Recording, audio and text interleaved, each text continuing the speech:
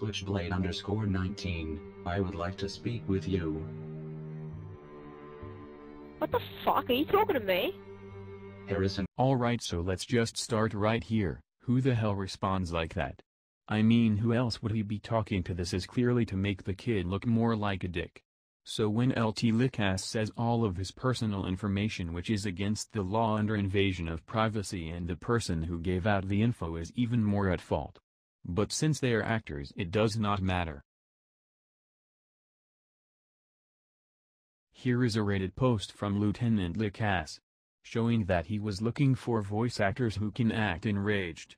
Still having trouble believing that he is fake. Look at the rest of his Reddit post. And on top of all of this, once people started to confront him about these posts, he started a mass deleting spree on Reddit. And now we look when Dathi Danagla and also Aurora tried to call him out, but people still dismiss the fact that his videos are fake. Here is another thing that Aura pointed out.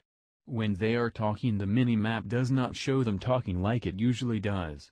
Mr. Lickas tried to say this was a rendering error, but I think it's more of a editing mistake. Tell me, Harrison, do you ever feel like you're being watched? Being watched while you're at What the actual fuck? or maybe when you're on your way home, walking to your house on street. What the Ever get fuck? that feeling, Mr. Clark? Are you seriously anonymous? Dude. Well, Mr. Lickas, you are sounding a lot like a certain Minecraft YouTuber we all know. Megan is currently singing along to Taylor Swift's song, Blank Space, in her bedroom.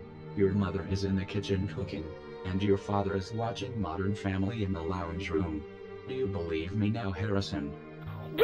Even if he had someone in the house at the time of this prank, it is still very unlikely that he would be able to get all of this info that quick. And final victim's name is Brad. You told him that you would take him on a date, have a really pleasant evening, and then you would never call him again, leaving him to second guess himself. He begins to spiral into a deep, dark depression.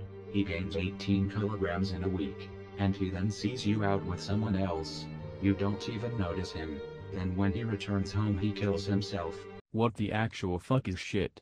So you are saying some 10-year-old pretended to like a guy, stood up this guy, and purposely went out with another girl to make him kill himself?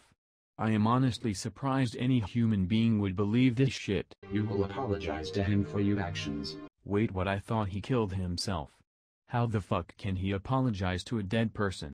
I mean, he is dead. What is he supposed to do? Walk to the guy's grave, then say, I am sorry I couldn't fulfill your wish to date a fucking 10-year-old boy? Okay, what the fuck? That is exactly what I am thinking as well. I seriously cannot remember saying that. Are you saying we are liars?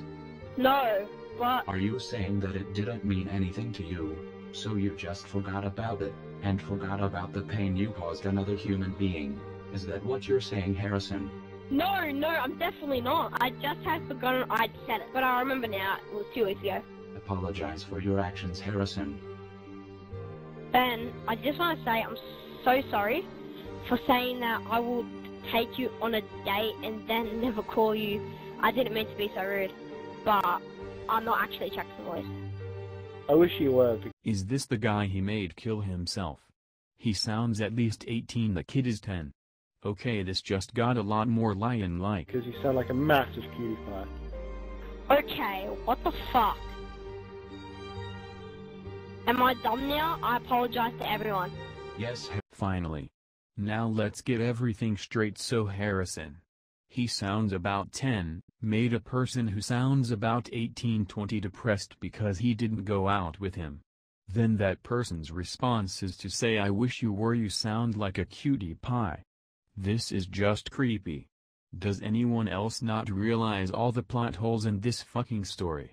1 second the guy is dead, the next he is a fucking gay 18-year-old pedophile who is playing Call of Duty. Part 2 coming soon. Please post any more evidence in the comments below. Also, if you can think of any clever ways that this is not fake, please comment below. I can destroy your theory. Special thanks to Baldox and Noodle. Sources are in the description.